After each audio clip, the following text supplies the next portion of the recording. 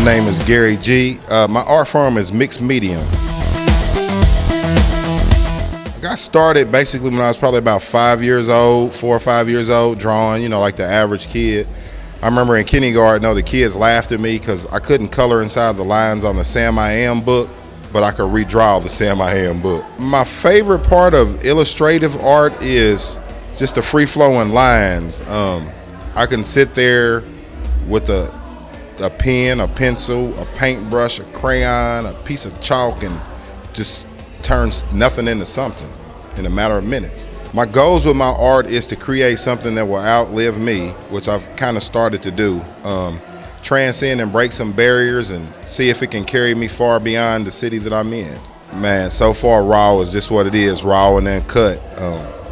It's a melting pot and a mix of different artists and different mediums. The crowd is hyped, pretty good energy going on.